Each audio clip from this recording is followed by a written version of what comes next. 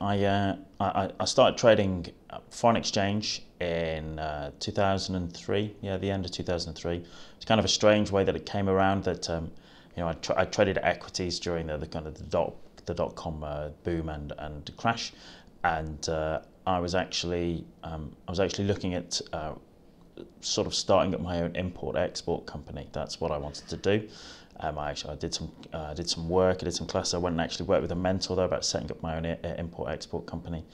And what came to kind of my knowledge, I was doing a little bit of due diligence on his books and about how his business worked.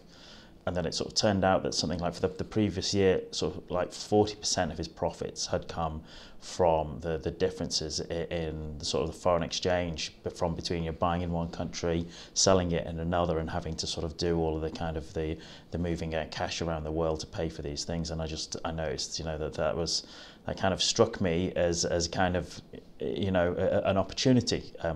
I'd bought the kind of Cisco pill about it being the internet economy and how everything was going to be online and such, and the thought of actually having my own business with staff and with like bonded warehouses and having to do all the paperwork and deal with suppliers, etc., as opposed to actually just being able to sort of trade and just online and be my own boss and run my own business.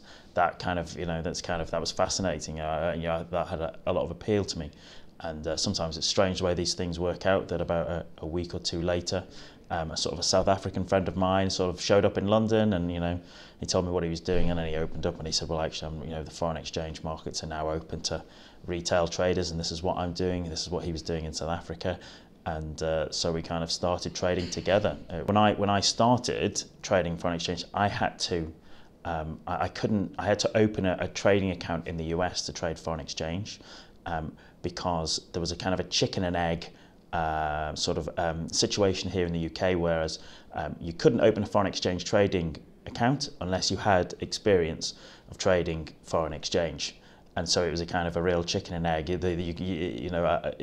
couldn't get around that. So the way I got around it was I opened actually an account in the US, and this must have been maybe 10, 11 years ago. And things are very different now. Things are very, very different. But that was back then and such. So yeah, I started working, started trading with a South African friend, and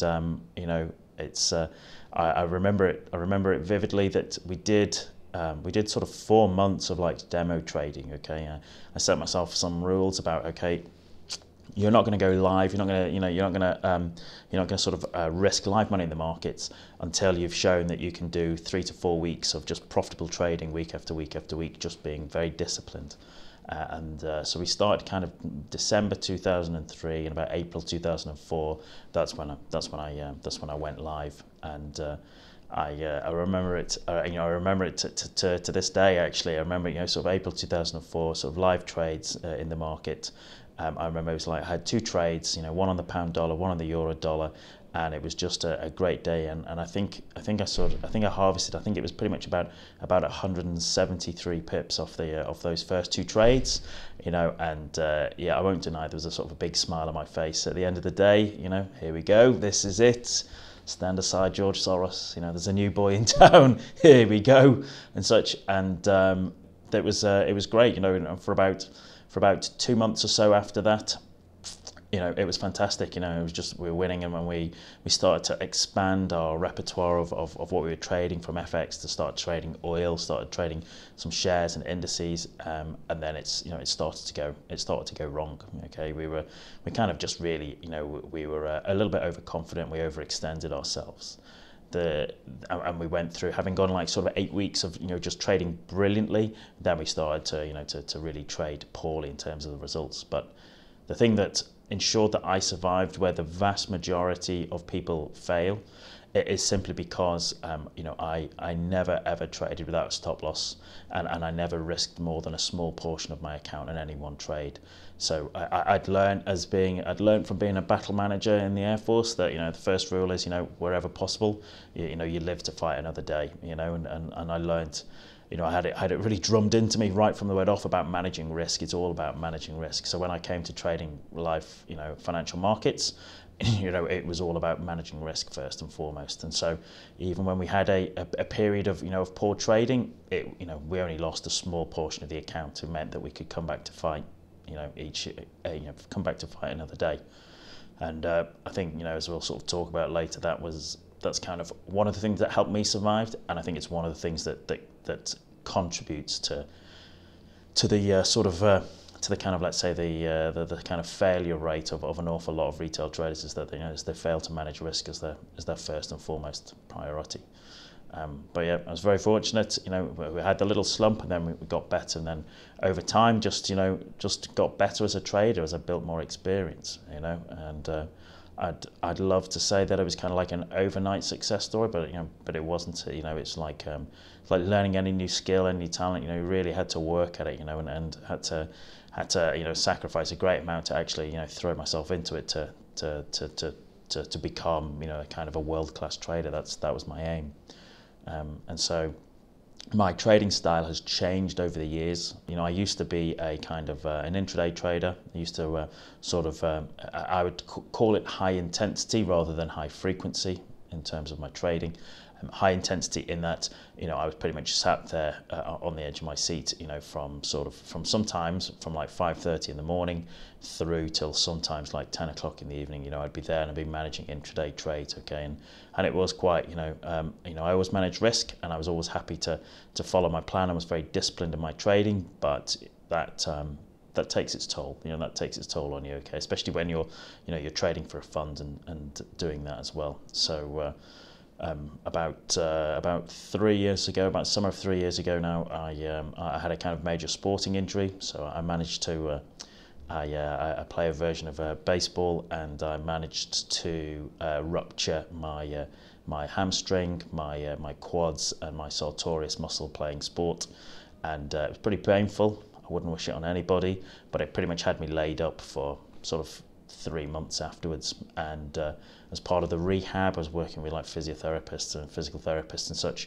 and they concluded that all those years of being sat on the edge of my seat, okay, had put pressure upon my hamstrings and such, and that was contributed to the kind of the sporting injury. All those years spent sat on the edge of my seat intraday trading took its toll when I managed to rupture all those muscles in my leg.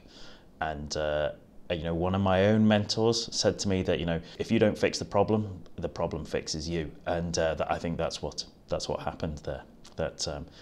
The problem fixed me. So I literally, you know, I was hospitalized, and I couldn't trade, you know, because I could not quite literally sit on a seat. It was that painful. So it forced me to change the way I operate, the way I worked. And so I moved away from that sort of intraday trading to actually just trading sort of a longer time frames. So primarily now, most of my work is kind of on weekly, daily, and 4-hourly charts. Okay, and so I spend a little bit of time at the weekend, and then a little bit of time at the sort of start and at the end of the day, just doing my analysis and effectively sort of placing trades and managing trades. If I had to sort of sum up my trading philosophy overall, I buy strength, I sell weakness, and I look to enter on a pullback. And that's my philosophy. There's more to it than that, but as a general overview, that's how it works. The return on investment in terms of the trading those long time frames has been magnificent. Not only in terms of profitability, but just also in terms of the physical time and the kind of the emotional energy that you have to put into to trading well. So that has unlocked the opportunity for me to do lots of other things. So helping with other businesses, helping out with family, etc. That has changed the way I operate. And I suppose, most of the time anyway, when I speak to people or speak to people who come to me, because they want to learn how to intraday trade.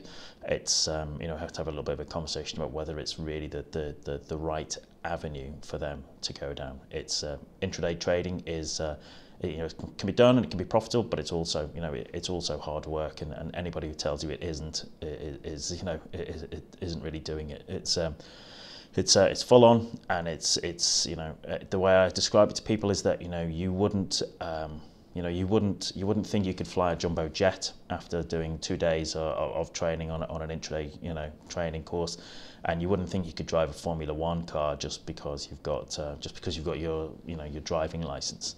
And yet people think they can intraday trade successfully straight off the bat, having just done a 2-day course or read something on the internet and what have you.